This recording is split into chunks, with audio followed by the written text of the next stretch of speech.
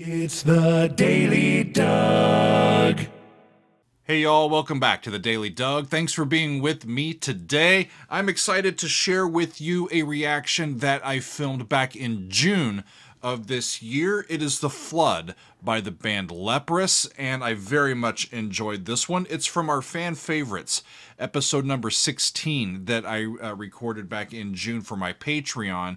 And since hearing this song, and it was a live version of this song, I've gone back and listened to the studio track, the studio version of The Flood, and both versions are absolutely astounding, friends. But what I am most amazed by is how great this band sounds live. Some bands can pull it off and be just absolutely phenomenal, and some bands are creatures of the studio, right? This band, I mean, their studio stuff sounds great, but live is where it's at, in my opinion. So that's why I really wanted to get to this song and include their live version. Einar's vocals are brilliant, and the whole band is on point. And so I am pleased to share with you my reaction, my first time reaction to The Flood by Leprous now. So next up, we're going back to Europe. This time, the Norwegian prog metal band known as Leprous, and we're going to do their song The Flood, a live version of this one. They have only appeared once on the channel before, and that was the song Nighttime Disguise in episode 360. I remember Einar's vocals as being the primary holy crap moment of that particular reaction, and so I'm looking forward to this one. The Flood comes from their fourth album, The Congregation, which was released in 2015. We've got Einar Solberg on lead vocals and keyboards. He is the composer. Tor Oddmund Schirka is on guitar and is the lyricist. Let's see, Øystein Landsverk is on guitar, Simon Berven is on bass, and Baird Kolstad is on the drums. Let's see what this one is up to, y'all. This is a live recording in concert of Leprous singing The Flood. Off we go. Let's do it.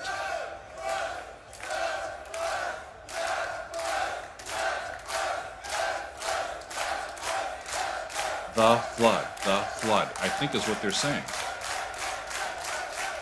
All right.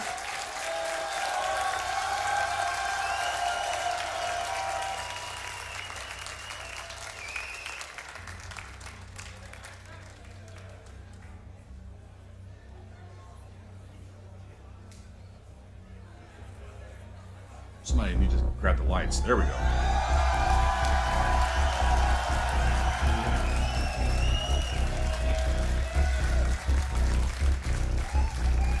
That is a B. That guy likes it.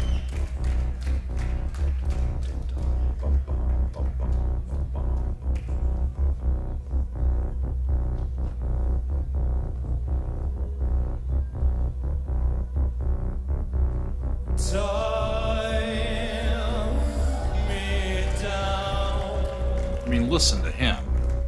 If I reach for sunlight, lift me up. Tie me down if I reach for sunlight, lift me up as I scrape the ground. It's another, I think it's similar to River Down Below and what they're talking about, depression.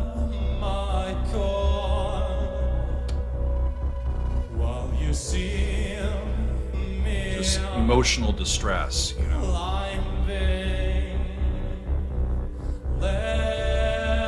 Cut my cord while you see me climbing. Let me drop to where I won't be found. That is some despair, y'all.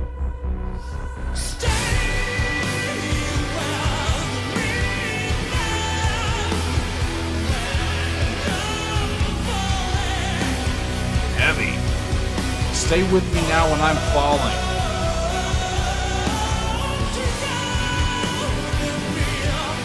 That's flat 6, 4.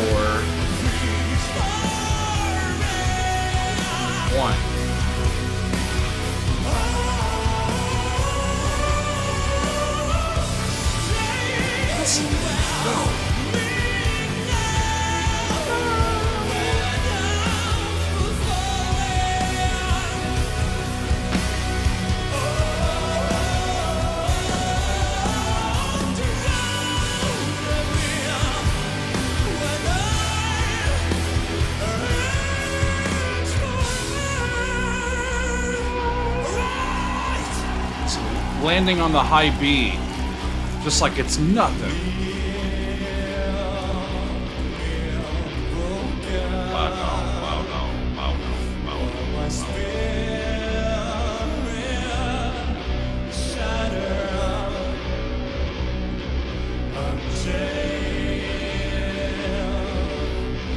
Interesting ostinato. It's not quite in their tempo or in their meter, is it?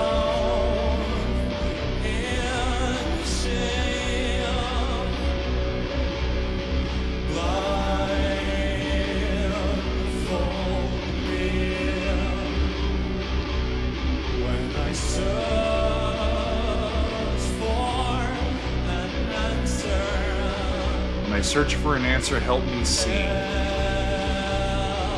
Again, asking for help. Plea for help.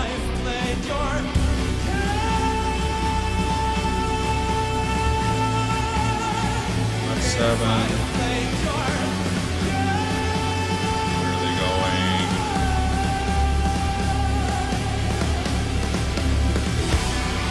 I think it was 2 to 1. 7.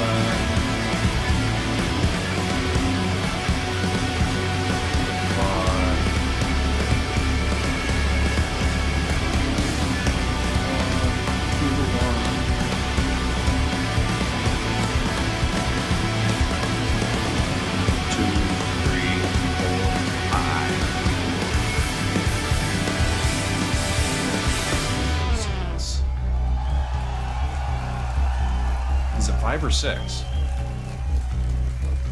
Maybe it's both. I don't know. Got a mask. That's creepy.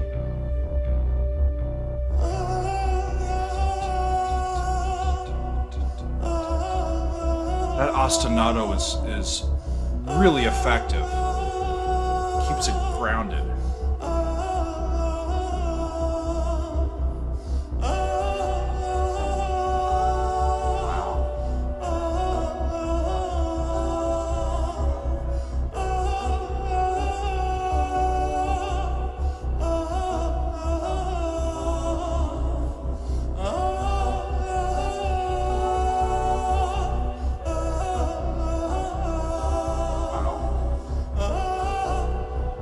You don't have to put in a lot of chords and in a short amount of time to make it worthy, friends. This is just an expansive piece. Off they go.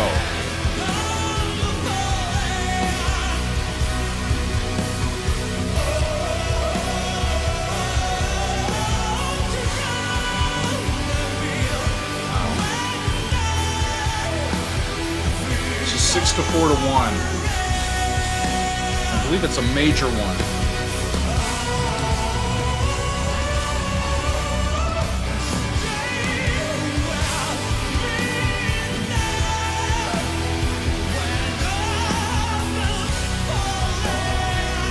I could listen to him sing all day. He's amazing. Einar is absolutely incredible. A little faster. That is definitely a major chord.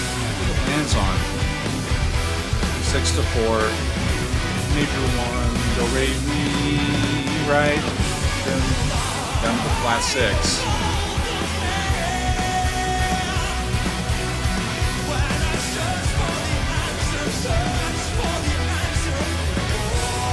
These guys would be incredible to see live, by the way, right? Whenever you've got a singer that's that talented leading the group and everybody else following suit. It's gotta be a great time.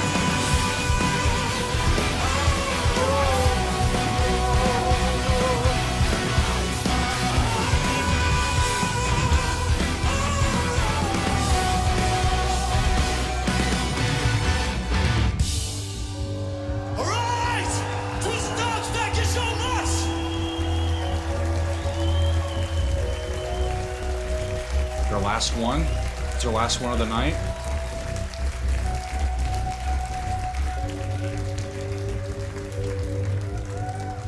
It's kind of a downer for an ending song. boy, is it powerful.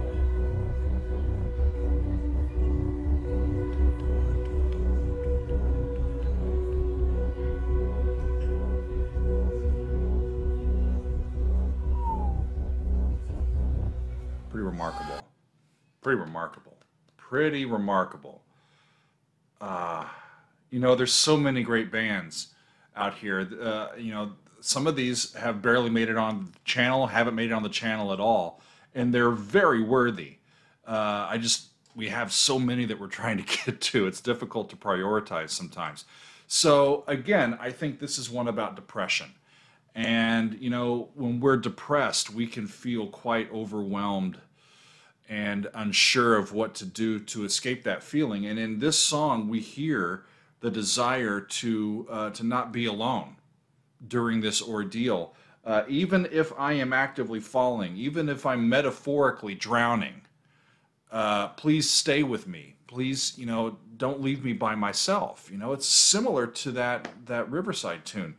And I'm reminded, just a weird thought that pops into my head, as George Washington told Alexander Hamilton, dying is easy, son, living is harder, right? Sometimes living means, you know, realizing that we do need help. And in this song, we see a willingness to accept the help of another to overcome challenges. So it's a great testament to recognizing that, and recognizing that sometimes we can't do it by ourselves and we need that help, and that it's okay to reach out for that and to accept it, and all of that. So really, really great stuff.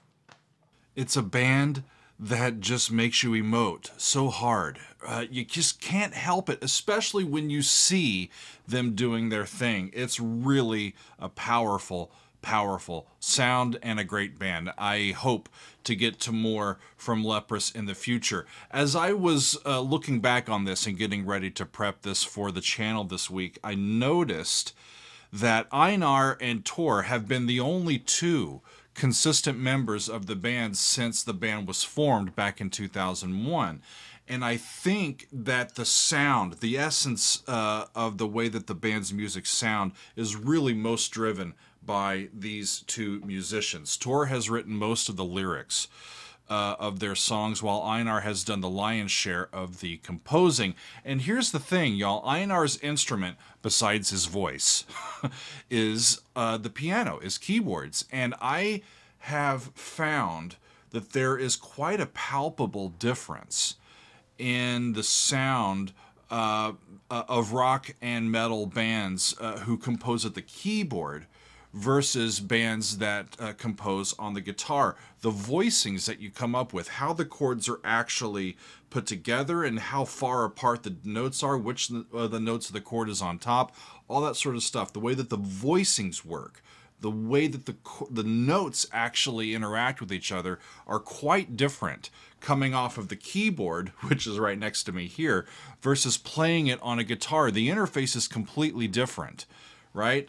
Just from the way that we can get at the notes themselves. And I read that Tor has made use of 8-string guitars in the past, but instead of the more normal metal sound from those big 8-string guitars that give you that genty, low sort of chugging sound from the electric guitar with those lower strings, what it does is allows him to play more complex voicings as they adapt music that was originally written on the piano to the guitar, and it gives them a flair of sound that I don't hear in a lot of metal bands. It's really highbrow stuff, and I quite enjoy their music. So it has been fun to get back to Leprous, who we've only included one other time on the channel, and this time it was The Flood, a live performance of it, and just wonderful, wonderful music. Thank you for being here and for participating. I thank you for your support, and we will see you next time on another edition of The Daily Doug.